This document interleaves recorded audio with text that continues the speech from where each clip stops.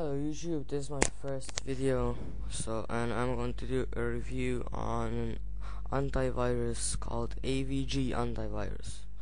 So start by opening it up. Right.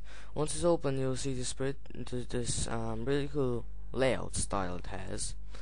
And the first thing you'll notice is all this the thing called security components and status overview.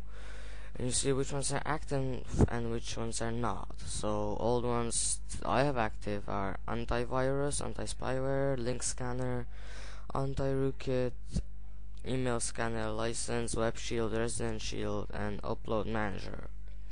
So if you want to scan your computer for viruses, go to the computer scanner over here.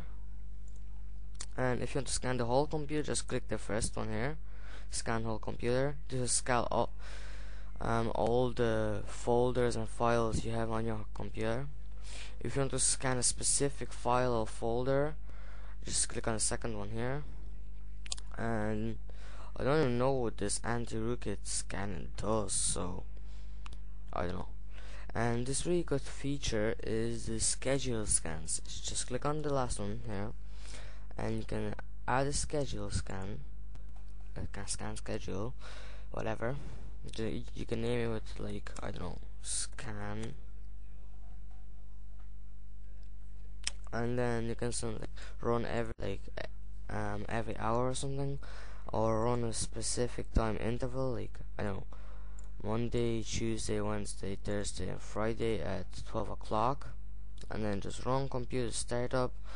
Well, what this does is just like when you go to school or something and leave your computer on, it will automatically start scanning for viruses and deletes them all. Well, that's basically what it is. Then you have an update tab, which I'm not going to click because I just updated recently, so I'm not gonna hit update now. Also one thing, if you finish scanning your computer and it found a lot of viruses, you have to go into history and virus vault, because that's where it stores all the viruses, which I don't have any, see. But if you have any, just click empty vault and click yes. This will empty the virus vault, which will delete all the files in they're infected in your computer.